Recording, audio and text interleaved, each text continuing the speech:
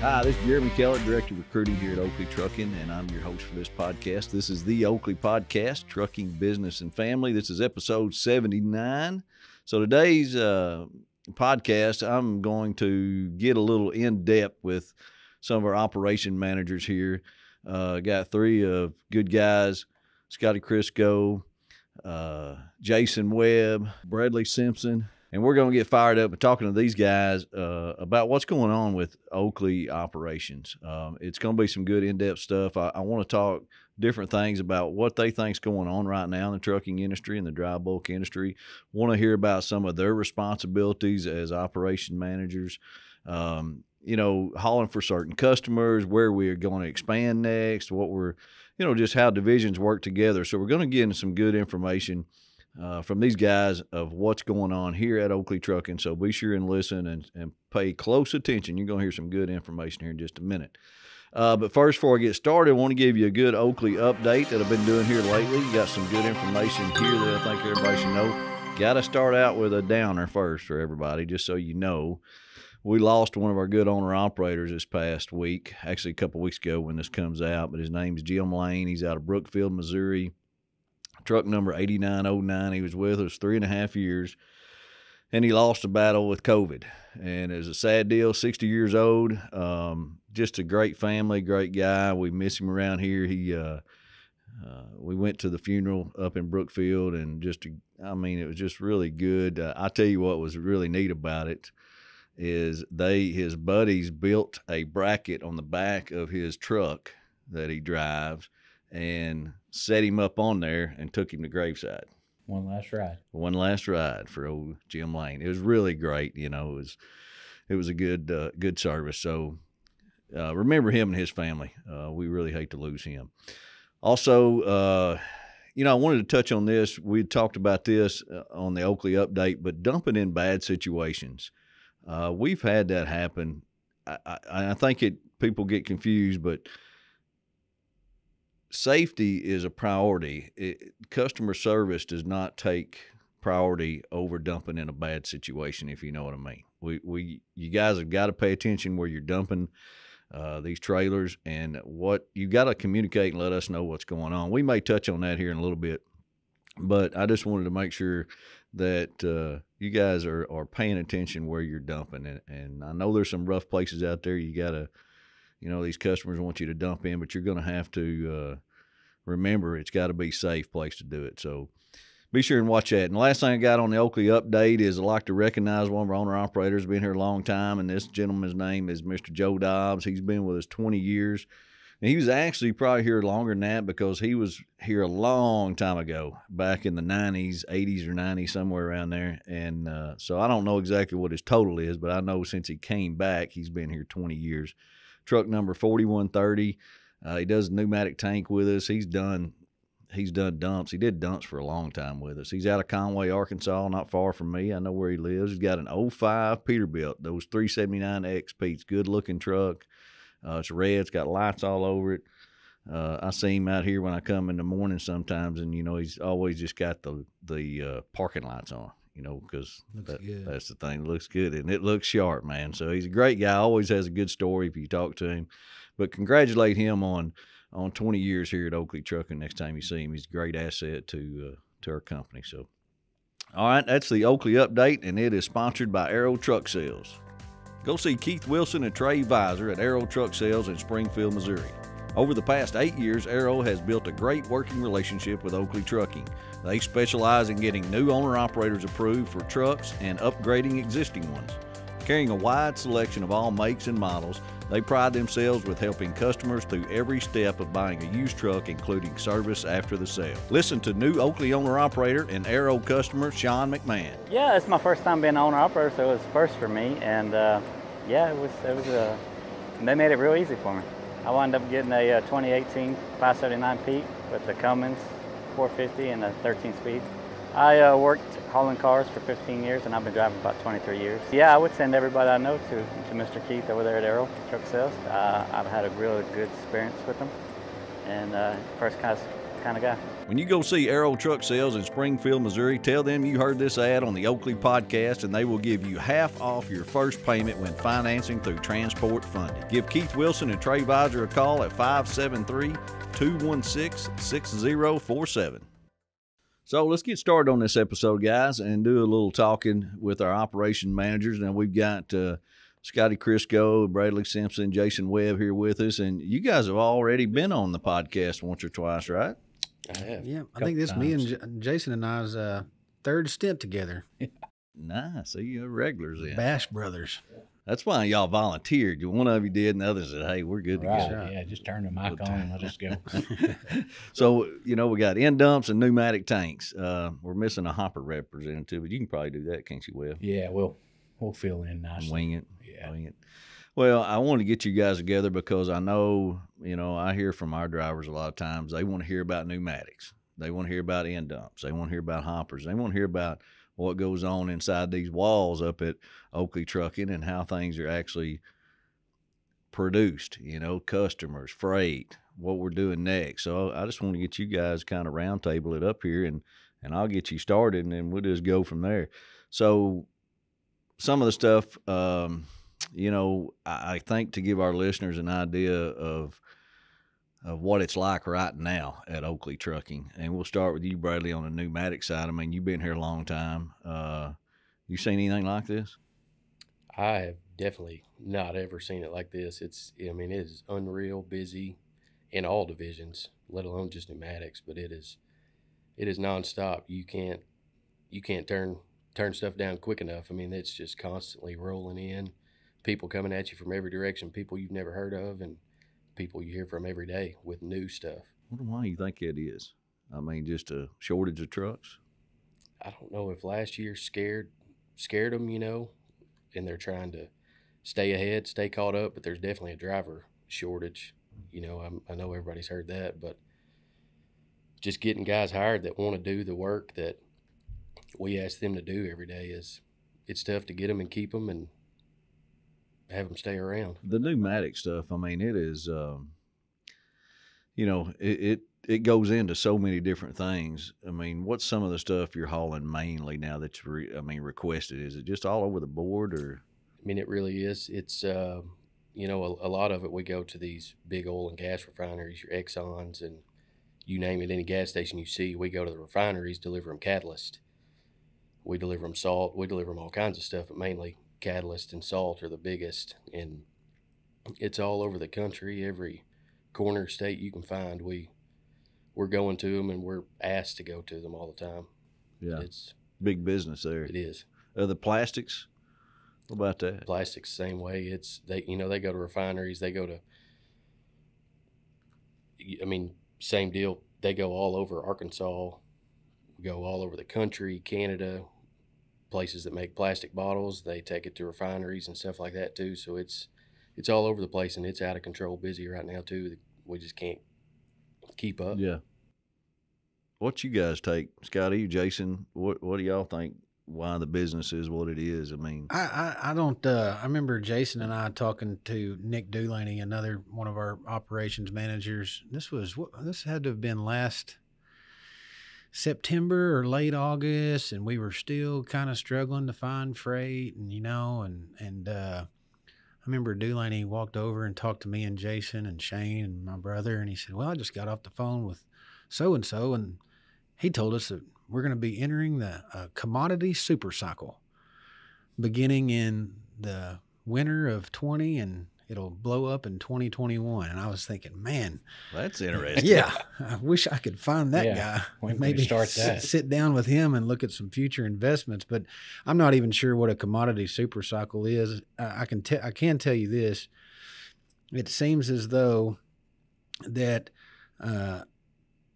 we've got somewhat of a perfect storm going on here. I think for years now, even before all this, we've been seeing a shortage of truck drivers, certainly a shortage of owner-operators entering into the industry. And now that whatever fire was burning there has just been gassed on by, like Bradley said, I think last year people kind of clammed up and customers sort of, maybe snuck into their shell because they weren't sure of what was going on with the pandemic and whatnot. And now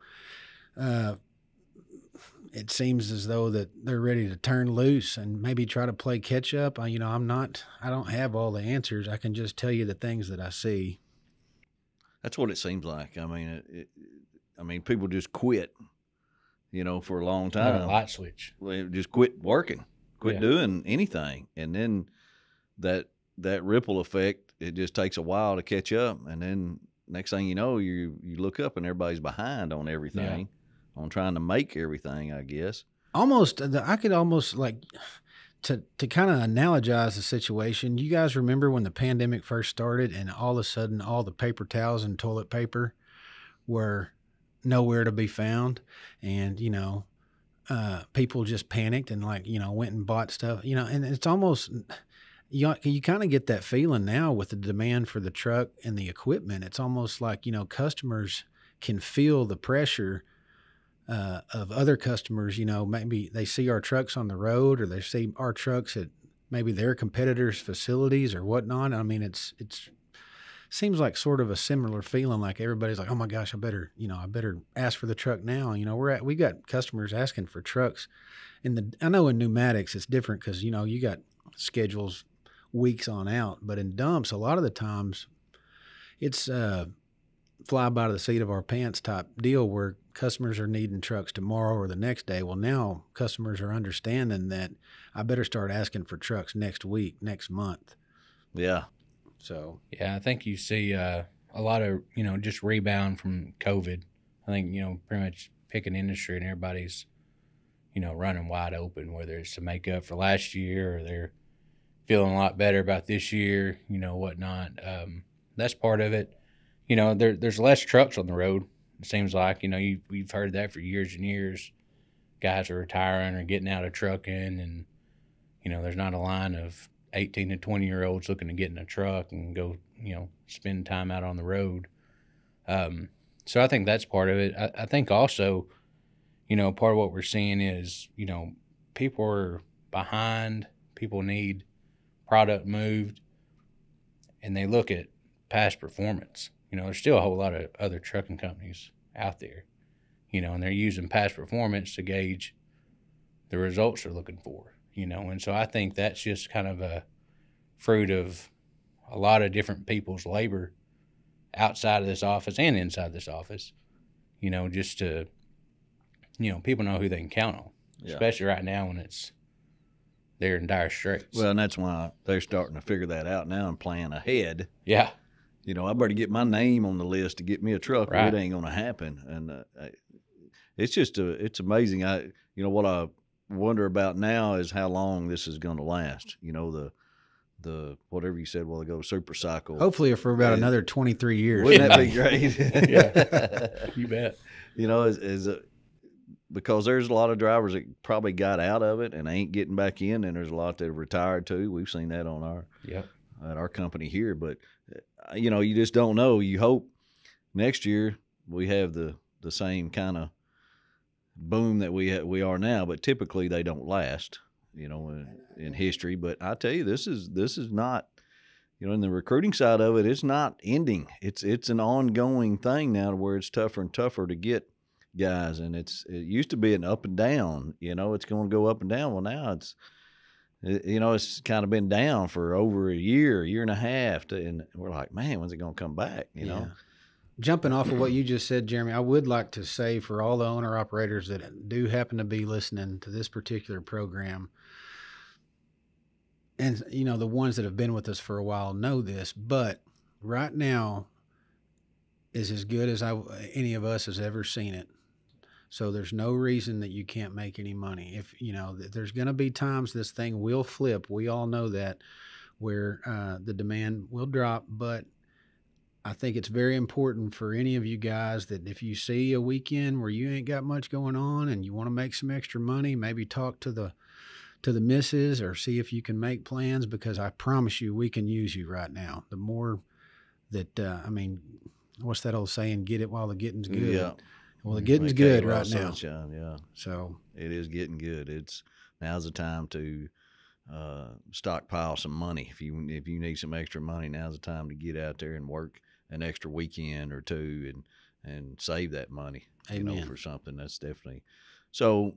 Brings me to part of you guys. I mean, as operation managers, give our listeners an idea of your responsibilities every day. When you come in and you've got stuff that's got to get done all day long, and you typically are not talking directly to the truck drivers anymore, not as much as you were when you were dispatching them. But how does that work with your responsibilities, and how's that work with the dispatch and the truck driver? Well, I think it's, first thing you do, we're helping, in the morning get inventory, figure out where we need loads, where we need trucks, a lot of times. And, we try to stay ahead of the trucks. Things seem to work better when you got a guy and he's got a load and he's got another load after that, and you can plan and figure out, where we can use trucks, because people are calling constantly saying, hey, I need this, well, we've got to know what to tell them, and so it's real important. That's probably one of the most important things is just knowing where the trucks are, and then, another key aspect of what we do is, try to help dispatch as far as, getting the guy home and helping out when the guy's broke down and behind and needs some miles. And, if there's some type of issue, with the load or, something, where we need to get a guy in and visit with him about something, trying to help spur that along, because sometimes when you're dispatching a guy and talking to him every day, you kind of just, you're in the here and now, right now, like, I'm giving you your load information. I'm talking to you about your hours and whatnot. And, there's a whole lot of other stuff that you got to be keeping up with, right? What about pneumatics, Bradley? I mean, overall, it's the same thing. You come in, obviously you deal with problems from the night before. If anything happened overnight that you hadn't heard about or you're just finding out about, you find Which that are out. Typically what? Misloads? Yeah, anything from a flat tire to a driver getting stuck somewhere, the customer couldn't take their load, or breakdowns, you name it. There's a ton of scenarios, but it's that, like he said, take an inventory of where all the trucks are at. We'll usually make a list of that's about 3 pages long right now of all of our loads that are available for tomorrow. And then we'll start kind of clipping away, picking trucks, who's the best to go where. And we'll kind of deal with it from there. And, of course, all along the way, you get emails. How do you determine what loads get picked up? I mean, if you got too many of them, you got a bunch of them. I mean, how do you coordinate? Yeah, and that's how many to book? Which one's going to take priority? That's a huge part of it right now. Is you got to prioritize, and we want to do everything for everybody, but we can't always do that because there's only a certain amount of trucks. So we prioritize it, based on, there's some of these customers we pretty much call our core, the core customers that we do day in, day out work for every day of the year. Christmas, you name it, it's nonstop. So we do that, and you can go down the line, everything from how they pay you to, how they treat you, how the facilities are. It's load time, unload time, right. That kind of stuff too plays a part in it. Yeah, for sure. That's your meat and taters. Yeah. Take care of the meat and taters first. Yeah. Talking about sometimes Jason and over there in the dumps, Jason and my brother and Shane, the four of us, I think we do a pretty good job of keeping each other in check on what we're booking. But, we were, especially after the last 18 months we came out of, it's really hard not to just want to hit the ground running and book everything. But, like you just to kind of shine a light on how it works is especially if there's a big job coming up where a customer's asking for more than, a couple of trucks, we'll stand up and talk to each other about it and, kind of get each other's input, whether it be on rate, availability, and just communication with the customer is key. Right now, most customers understand how hard it is to find trucks. And as long as we can communicate with them on availability and as long as we can keep the situation fluid and everybody is informed on what's going on, then, Well, you guys have got you got your customers that you talk to every day, and you want to take care of them, right? Yeah, they're special. They're special. They're special, and then you need to get those loads covered, and Scotty's got a special customer, Right. Needs to get their loads covered. Bradley's got a special customer, and everybody's. So that's a hard part there, I would think, to try to figure out who we got to, whose load we gonna pick up first. Well, and then somebody that no one's ever heard of calls, or someone we hadn't talked to in a long time, and yeah, they've got all this, a work, lot of loads, yeah, pay a lot of money, and then what's like Bradley said, now we got to reprioritize. Right. Well, and that's a thing that we've seen too in the last year. We've got a whole lot of new opportunity. A lot of stuff that we haven't done in a while, or people we've never worked for are calling, and we're trying to start relationships with, and a lot of it comes down to obviously we want to get paid. One of the things I think that's a whole nother issue right there that a lot of people don't understand. Yeah. Is we got to get paid. Yeah, Not everybody wants to pay their bill. Right. If a owner operator does a load, turns in his paperwork, well, he gets paid the next week, but that doesn't always work on gathering the money from the customer. Not So at all. that's something else that we factor in and have to deal with. And another deal, when we're going in these places, especially now, when we've got a lot of opportunity, there's some places that we don't go to anymore or need to quit going to because it's not a safe place to unload. We kind of talked about it at the start. Yeah, tell us about that. Yeah. Well, one thing that comes to mind is a place down in Columbus, Mississippi that we used to haul, a whole lot of scrap metal in and out of. And we're still doing a little bit of the alloy because it's a different spot, but we've gotten to a point that we've damaged enough equipment turning over trailers that we're not hauling out of there right now, and it's a hard, pill to swallow sometimes, but, like we said earlier, we've got to have a good place to unload. Yeah. And that's where the owner operator comes in. You've got to be our eyes and ears out there. And if something, doesn't look good, just call us. I think we're all in agreement here. I'd just soon take a load back as opposed to turn a trailer over. Isn't that the truth, man? That just, so that's very costly. I know people probably think we have insurance or something on those trailers, but we don't. I mean, it's you turn it over or wreck a trailer, then it's got to come out here and sit on the yard until it can get in our shop and we can fix it from the ground up, because we do that here at the shop. So, and there's cost involved in that. Obviously, normally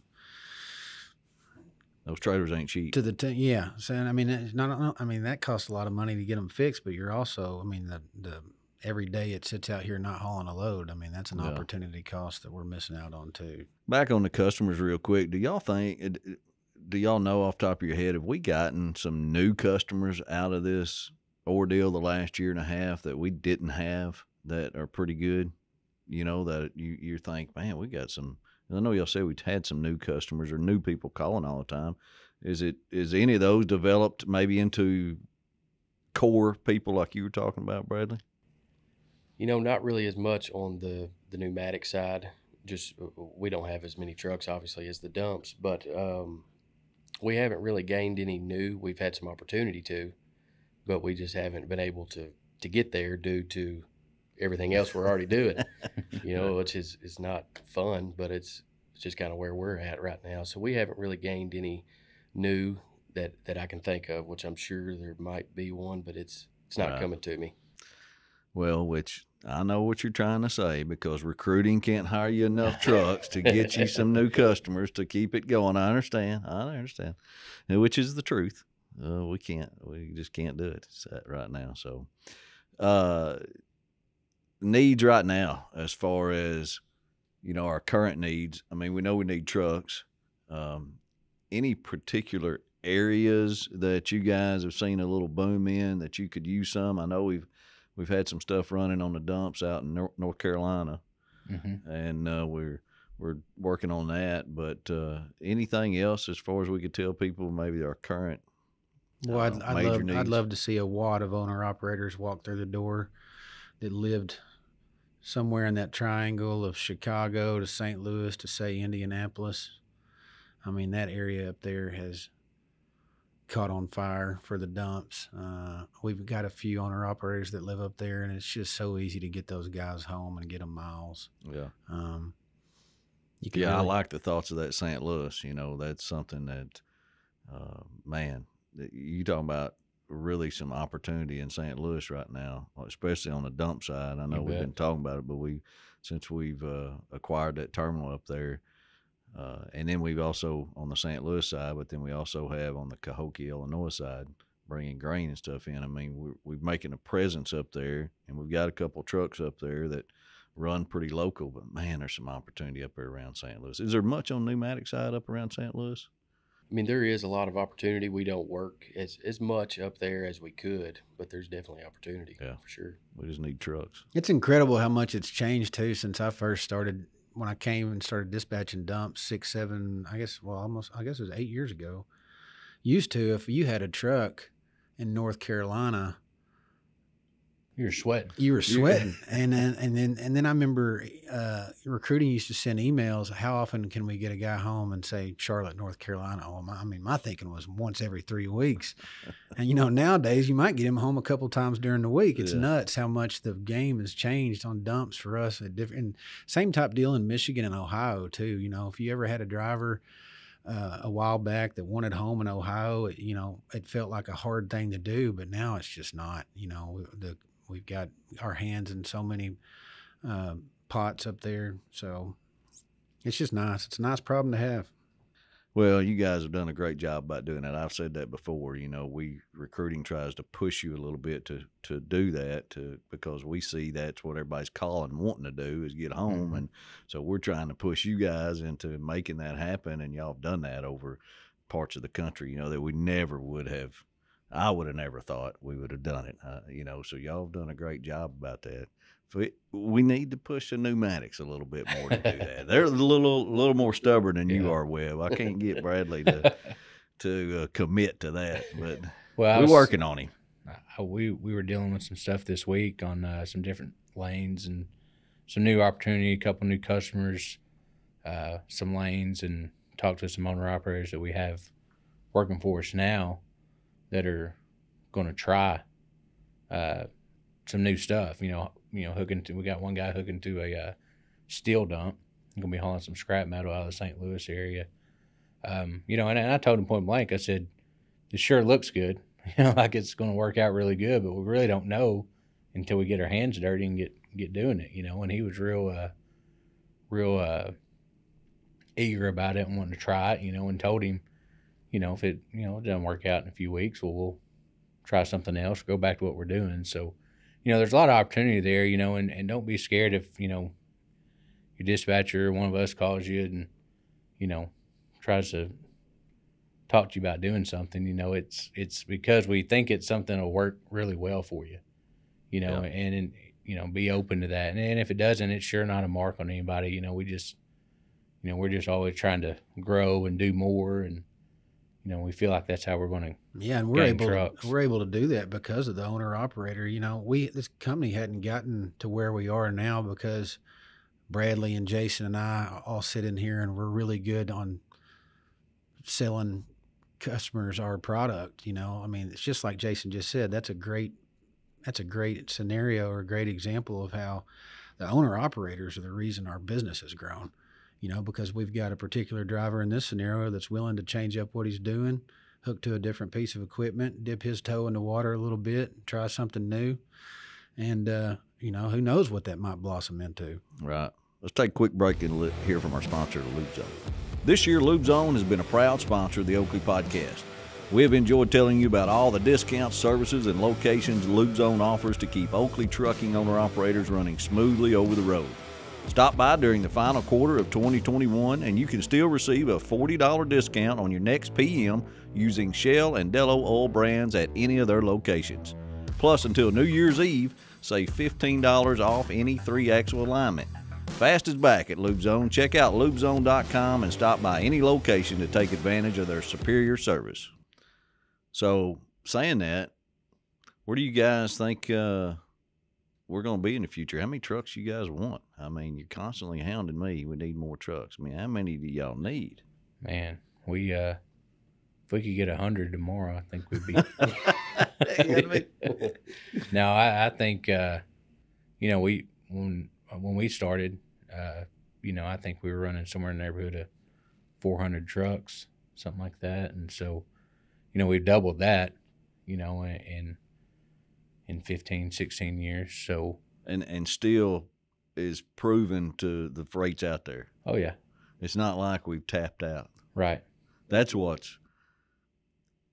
probably one of the most frustrating things with you guys' job is it's there to get. I mean, somebody has dumped a pile of money on this table, but you only get to take one swipe. You got one hand tied behind your back. Yeah, you can't get it all, as much as you'd like to. And I mean, I say that, ask that question about how many we want to get to. Well, as many as the customers will let us get to, as many as we can. I mean, it'd be great to top 1,000 trucks one of these days. I mean, we got a little over 800 right now, but it's going to take time, especially doing it the way we do it. But I think it's definitely there with, especially what we're trying to do, just like you explaining that, Jason, of you found a customer and then you found a driver, and you put them together, and we're going to try and make that work. Yep.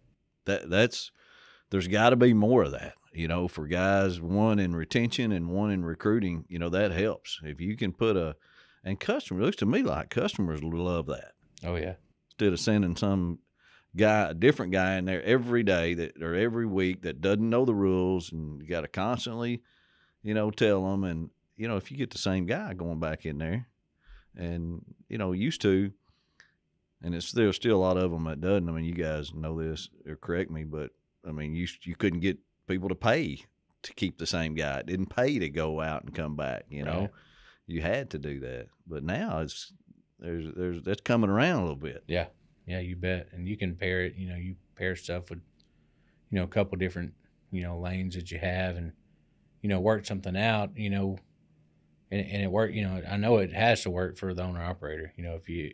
We've always kind of, it's just our nature, the way we've always been, as far as, a guy knowing what he's going to do next. Mm-hmm. We've been real bad about that, not because we're trying to keep secrets from a guy, but that's just kind of the way we've always run our business. You may go here one day, you may go here another day. And, if a guy knows what he's doing for a couple of days and kind of knows where he's going to be, I think that would make, for me, if I was out there, that would make a world of difference. Well, don't you want to know what you're doing for the next couple of days?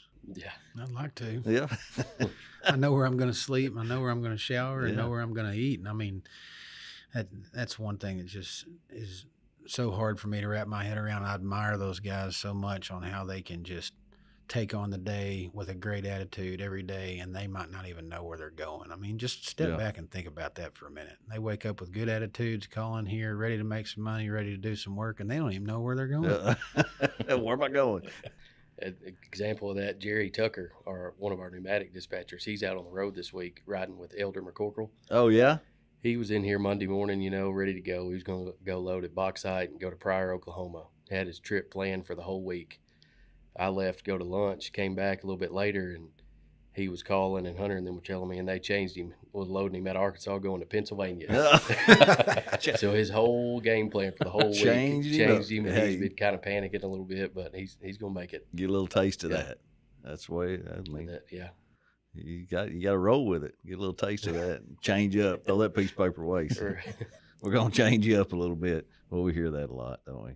How you guys, I know we talked a little bit about expansion. I mean, I think y'all touched on that about, especially, guys in the Carolinas, guys in Chicago, Indiana. You've expanded your customer base up there where it's easier to get people home. I mean, but the St. Louis, we touched on St. Louis is a great opportunity right there. We just got to get that done. We got to get more owner operators in there, and I think that's going to come together. It's just taking time. But working with, speaking of St. Louis, working with places like that within Bruce Oakley, us working together, how does that work on y'all's end? I mean, it's Oakley Trucking, but the big parent company is Bruce Oakley Incorporated. And I mean, y'all work with other parts of Bruce Oakley, don't you? Oh yeah. We so we have a fertilizer company, Oakley Fertilizer, and they sell fertilizer and salt out of here in Arkansas and all over the country. We were actually at lunch today and met up with a couple of those guys, and we're talking about all the different places they've got stuff going on in Illinois and Ohio and Cincinnati. We got a place up there. So they've got a whole lot going on, and so at different times of the year, we do a lot of work for Oakley Fertilizer, and they're a customer of ours, and it's a little different because they're up on the one floor above us, so it's it's a lot easier to get in front of them and hash stuff out as far as truck availability and rates and stuff like that. So, but it's a good relationship. It also helps. I actually was dealing with Tony. Tony works in our fertilizer company. He's been here for 25 years probably. And we had a truck up in Kansas, so we were looking to try to get something back here. And he got us a load. Got us a load right back to Arkansas out of Kansas, a load of salt. And so there's some working together on that end, and sometimes they'll call and, they've got, a customer in a bind that needs some fertilizer and, we'll go to work for them. So, it works well like that. That's pretty nice when you can produce your own loads in the house sometimes. Yeah, it works out pretty good. Does pneumatics, y'all do much? Yeah, same for pneumatics. We haul a ton of salt for them daily. I mean, I don't know how many loads a week it is, probably 20. Out of here?